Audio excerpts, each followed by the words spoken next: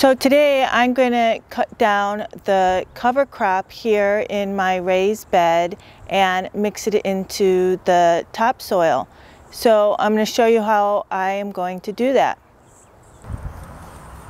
So I'm going to take these shears, or you even can take some scissors, and I'm just going to cut it.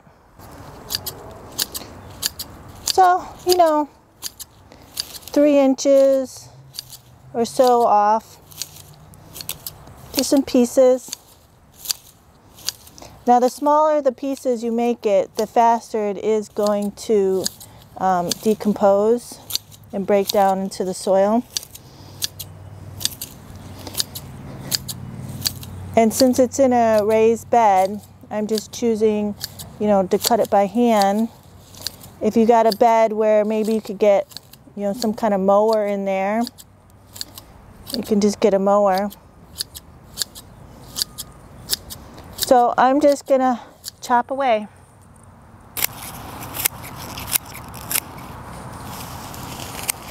And the smaller the pieces you do it, the faster it is gonna break down.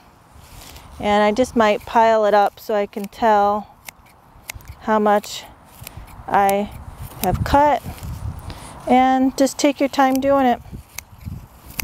You can wear some gloves just to make sure you don't get your fingers.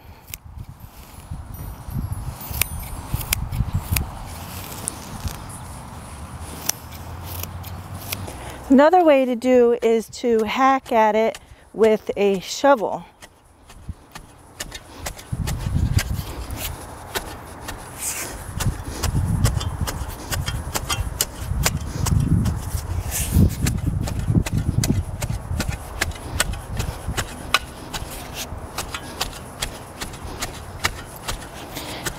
Now when I was at the farm in the garden, this is how we always did it.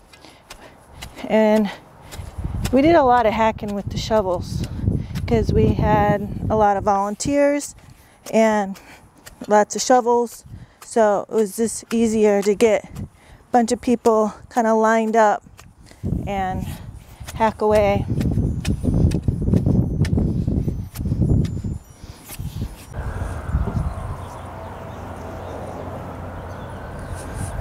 So once you have cut down all the plants, all the green matter, then you can go back in with your shovel, and I'm just kind of loosening the dirt.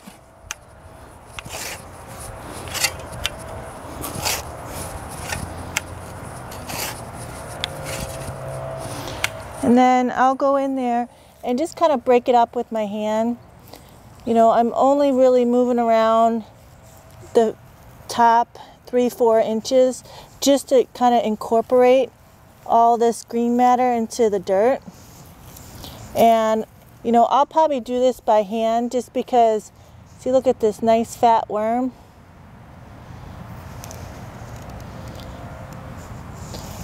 Just because I don't have that much to do, and I really like to get my hands in there.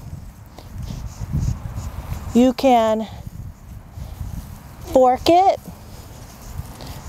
You can take the shovel and really just, loosen it up and then kind of hack at it a little bit more.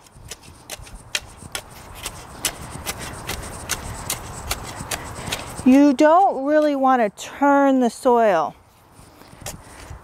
You just want to incorporate it in the 3 to 4 inches in there. And then I'll just carry on and do this. I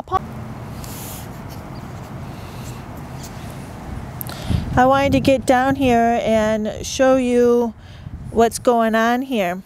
So I cut everything down, and then I have mixed everything. And really what I did was come in here and I just kind of broke up the roots. If you can see here, this is a veg plant, and you see the little nodes there, these little bumps. They are what holds the nitrogen. So when you bring them, mix it into the soil, it's a way to add nitrogen. That's why we plant it. There's some more worms, and you can see the cardboard. So I use the cardboard like mulch, and I'll mix it up in here, and the worms will just love it. But the cover crop here is going to give like a green, it's going to add green material and nitrogen to the soil. And I planted it because it was, so you look at this nice big worm.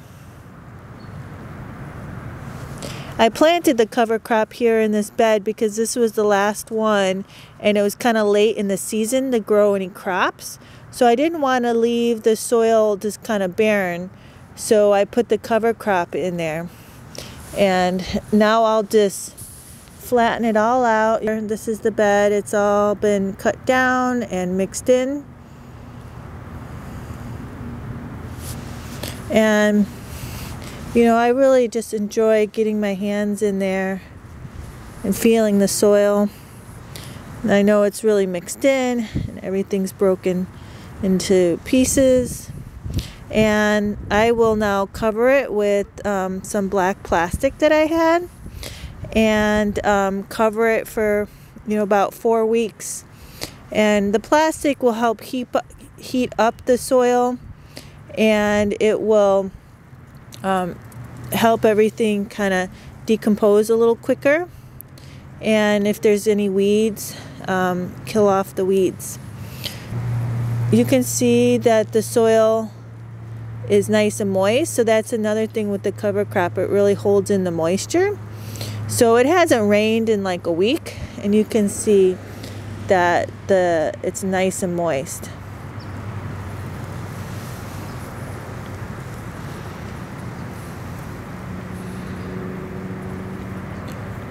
Well, I hope you enjoyed this video, and subscribe. I will have more quick and easy videos, and I'm excited for spring. There'll be lots going on here in this garden come spring. Thank you very much.